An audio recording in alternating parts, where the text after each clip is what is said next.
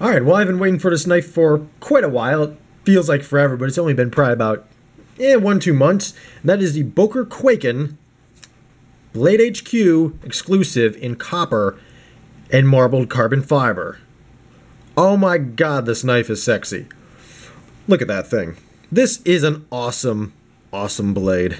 Let's get some HD close-up shots. Let me turn my light on a little bit more.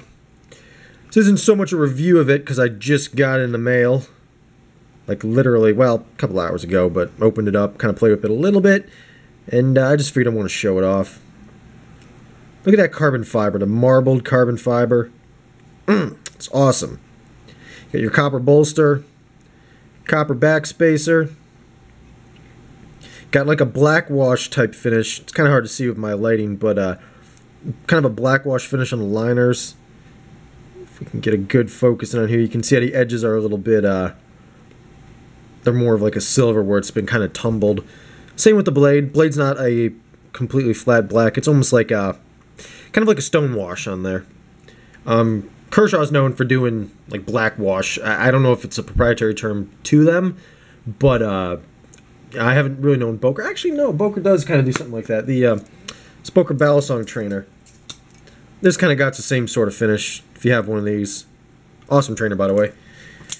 But yeah, so these are the BladeHQ exclusive Kwaikens. I hope I'm saying Kwaiken right. Kwaikens. Kwaiken! They're flipper. This is my first experience with Kwaiken. Mine's a little stiff. I think I just have to loosen up the pivot a little bit. I don't know if you're supposed to put oil in these because these are the IKBS bearing system. Designed by Burnley. VG10 steel on this sucker. IKBS. So I don't believe you're supposed to oil up IBKS pivots. I have to look into that a little bit more because not many of my knives have IKBS. But, you know, it still flips pretty good. Kwaikens kind of have a following, like a crazy following around them, just because people love them, and I can see why. This is a nice design as far as a pocket knife goes. Nice and slim, more kind of on the gentlemanly side. Any type of Kwaiken that you get, but especially this one with the copper and the carbon fiber. I think they call these like a tuxedo type look, you know, with the two-tone. Could be wrong. Let's get a shot at carbon fiber here. And that marbling, it's just mesmerizing. Kind of reminds me of a guitar pick a little bit. And no, I don't play guitar. I used to. Well, by used to, I mean I suck at it terribly. But kind of the same sort of style. Definitely a awesome combo. If you know me, I bought two because why not? They're BladeHQ exclusive, so I bought two. This one I'm keeping completely wrapped because it is number 513. Anyone that knows me knows I like superstitious numbers. So anything with like a 13, a 666, a 7, gotta keep that. Gotta keep it sealed. Not that I wouldn't use it, but I just want to buy two because I was looking for a copper knife for a long time, or a knife with copper in it, and it's hard to find them. The only other one I found was this Protect Godson steampunk scrimshaw. I don't know pattern. Really nice knife. A little small for my taste, but definitely an interesting piece to have, and it's auto, so I like me some autos. But this Kwaiken just kind of caught my eye. I mean, definitely. And it's not as much copper. A full copper knife would be really heavy because copper, I mean, this is already a substantial knife. I want to say, I don't know the exact weight on it, but with my random guesstimation, I'd probably say upwards of plus 5 ounces. So like 5 to 6 maybe, somewhere around there. Not 100% sure.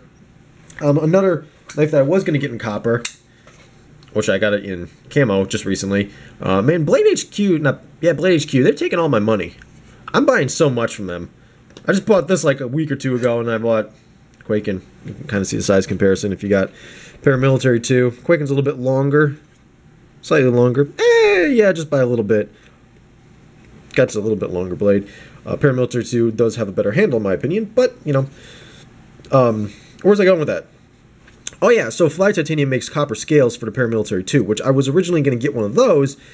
A little bit pricey, but I I think I might still get some copper scales for this guy, but it's going to make it heavy. Like, it adds quite a few ounces onto it. This copper's just heavy. Oh yeah, I'll make a video on this probably sometime soon in the near future when I get a chance.